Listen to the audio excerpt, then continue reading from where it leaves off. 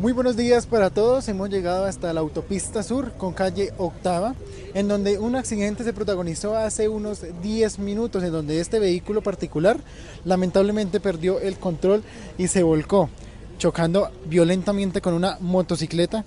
en la cual iba pues un centella que resultó gravemente herido. En estos momentos vemos cómo los oficiales de tránsito pues realizan la diligencia pues de levantamiento de los dos vehículos, mientras el motociclista es atendido en esa ambulancia.